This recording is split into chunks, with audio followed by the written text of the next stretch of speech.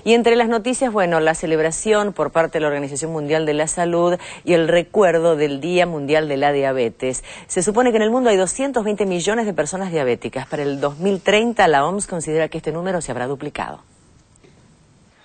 En el Rosedal de Palermo, distintas actividades destinadas a combatir la obesidad como factor de prevención de la diabetes se realizaron este fin de semana, organizada por entidades sociales y médicas en ocasión del Día Mundial de la Diabetes.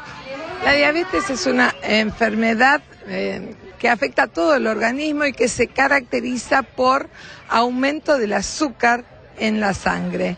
Esto en las personas que tienen obesidad, antecedentes familiares de diabetes, que tienen en la embarazada que ha tenido azúcar alta o chicos con mucho peso, más de 4 kilos, son factores todos ellos de riesgo para tenerla.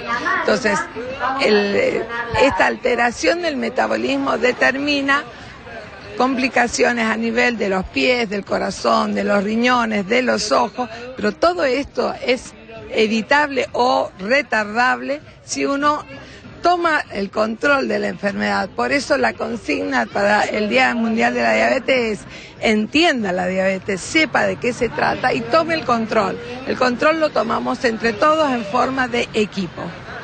La segunda encuesta nacional de factores de riesgo, realizada en 2009, muestra un impacto creciente de la obesidad, ya que en 2005 abarcaba el 14,6% de la población del país y el año pasado aumentó al 18%.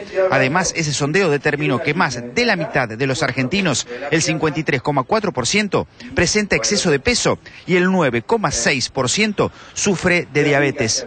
Es muy importante porque la gente tiene que saber que se tiene que cuidar, que es importante para la vista, para muchas otras enfermedades y que hay que hacer mucho ejercicio y cuidarse sobre todo en la alimentación, líquidos y bueno, y la alimentación y líquidos principalmente y hacerse tratar.